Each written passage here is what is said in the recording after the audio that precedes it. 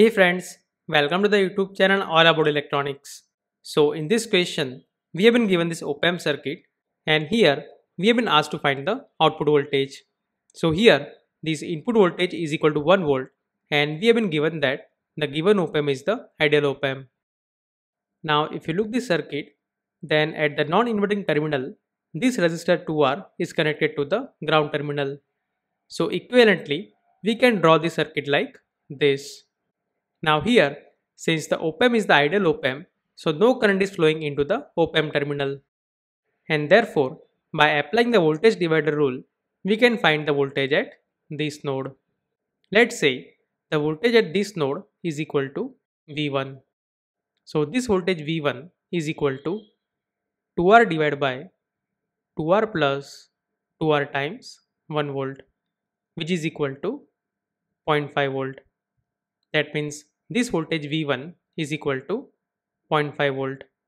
Now because of the negative feedback, here we can also apply the concept of the virtual short.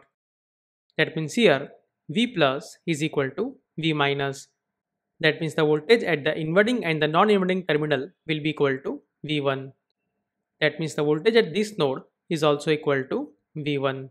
Let's say the voltage over here is equal to V2. So now let us apply the KCL at the inverting terminal. So applying the KCL, we can write this V1 divided by R, that is this current, plus V1 minus V2 divided by R, that is this current, is equal to 0.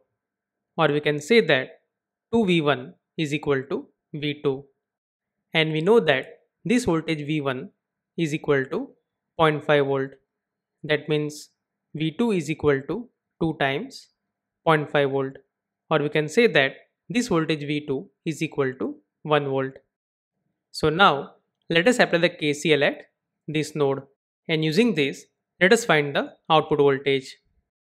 So if we apply the KCL at this node, then we can write this V2 minus Vout divided by R, or this current, plus V2 minus V1 divided by R, or this current, plus V2 minus 0 divided by R, that is equal to 0.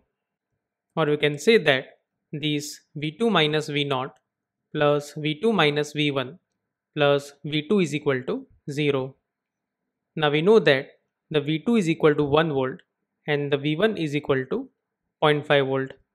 So from this we can say that this Vout is equal to 3V2 minus V1, that is equal to 3 volt minus 0.5 volt.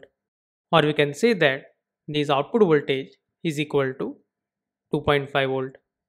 So in this way, we found the output voltage for the given circuit, which is equal to 2.5 volt. So from this we can say that for the given question, this C is the correct answer.